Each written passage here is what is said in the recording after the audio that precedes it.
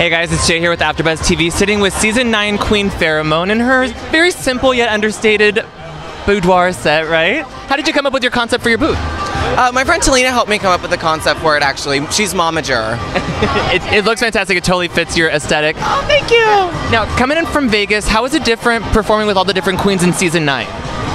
Oh my gosh, well, I mean, it was Season 9. We have all these girls from all different parts of the country that all do different, yet amazing, like, strong types of drag. So, but I'm also more of like a Texas girl. I grew up in Texas. I did my drag start in Austin. Nice. So, honestly, like, it was intense. Like, these girls came to play. Yeah. Well, we come to play. They came to slay.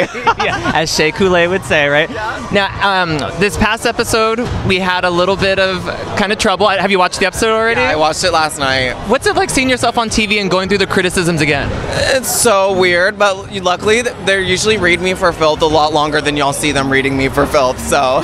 We get the edited versions. Yeah. Well, your line is super long. Thank you so much for sitting and talking with me. Thanks for coming. You look fantastic. Good luck on Season 9. Thank you, baby. Mwah.